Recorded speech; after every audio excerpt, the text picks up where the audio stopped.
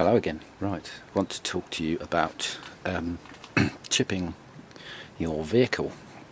Diesel primarily, because they work best.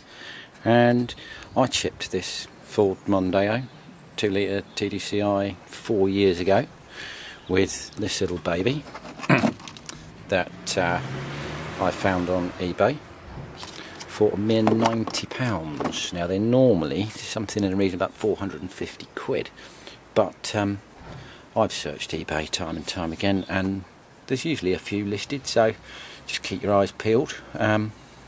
Obviously looking for your make and model of your car, and before long I'm sure you'll find one as cheap as I did. Ultra easy to install, quick little terminal off the battery, and the cable run plugs straight there into the end of the common rail on this particular Mondeo. Others can be a little bit more complicated and you might need a engineer to install it for you, and this one was brilliant.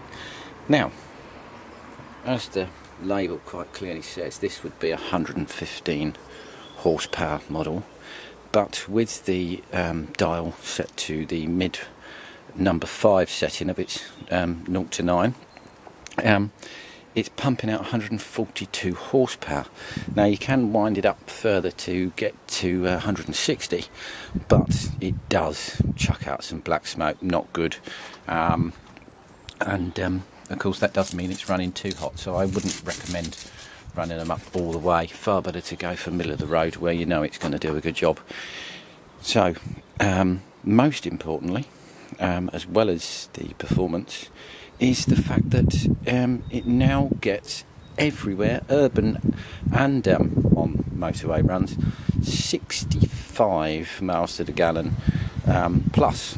I mean, I have seen anything up to 73 and as low as about 58, but 65 middle of the road, that is a phenomenal amount for a 2-litre engine.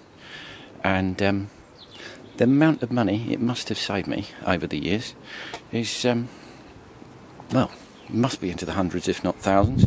I'd highly recommend anyone put an eco chip into their vehicle if they're worried. As I say, get it done by a professional, but highly recommended for both power and efficiency. Thanks for watching.